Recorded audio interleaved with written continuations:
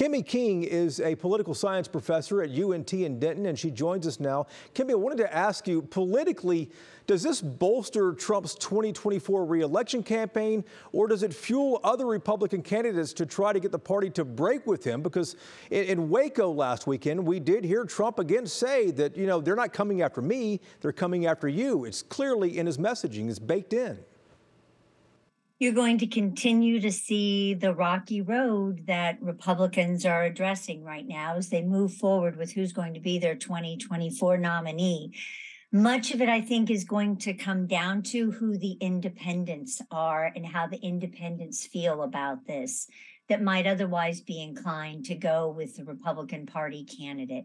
You saw a Quinnipiac poll come out, and Democrats and Republicans have consistently the same kind of view about what the implications of on this for whether President Trump should be the nominee.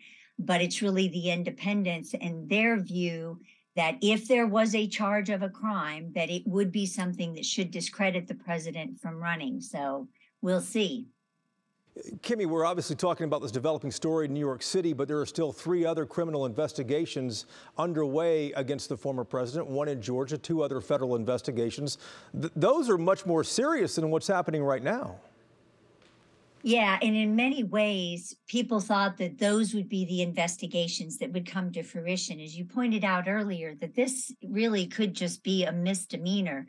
Now, if there are additional charges that add on to it, or they find other kinds of an intent or defraud element in any of the charges that had been put forward, those could rise to a felony. It's those other cases that you referred to. And you have to remember, there's also the police from January 6th who are suing Donald Trump. You have the Jean Carroll case, also ongoing New York, about the sexual assault that happened way back when. So there continues to be this swirl of legal trouble for the former president.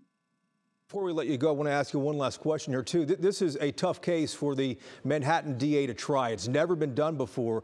But if the DA cannot make the case, if he cannot get a conviction, that would just further fuel Trump's re-election campaign, wouldn't it? Yes, it will. And no matter what, I mean, there is going to be, the Trump campaign will be able to get political push out of this. I mean, President Trump, you already saw that in Waco.